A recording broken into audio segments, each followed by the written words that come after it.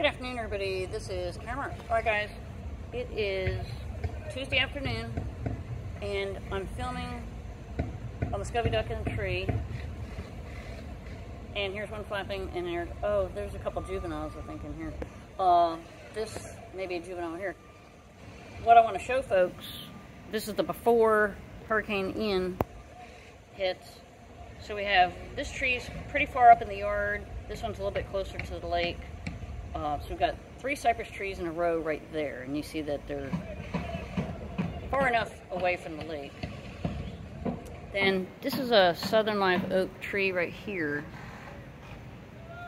And then we have one more cypress tree. And the reason I'm filming this is because we have had rain that brought the lake level up past 3 of those trees. This is a white ibis. It's got the decurved beak.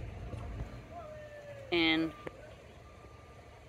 a couple of the ducks are just hanging out before Hurricane Ian looks like it's going to hit the coast, more in the Tampa area.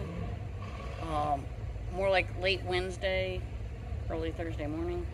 And then we've got other birds that are over here on the side of the lake. And we're just quickly showing what the ground looks like beforehand. Here's a female Muscovy duck. Alright, guys, and remember, our building's under construction, so that's why you hear folks working on the buildings. And here is a lovely Muscovy duck swimming in to see his friends. And it's interesting what the ducks do. They literally would just stand in the rain, which is surprising. You'd think that they would, sometimes they will hunker down underneath the tree. Bye, duckies. Bye, ducks. I love the ducks.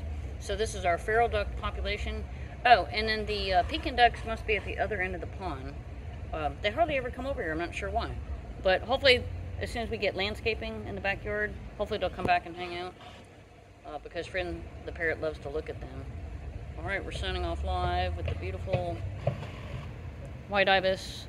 Hi, duckies, Muscovies, and isn't this fun to see a duck perching in a tree? It's so bizarre.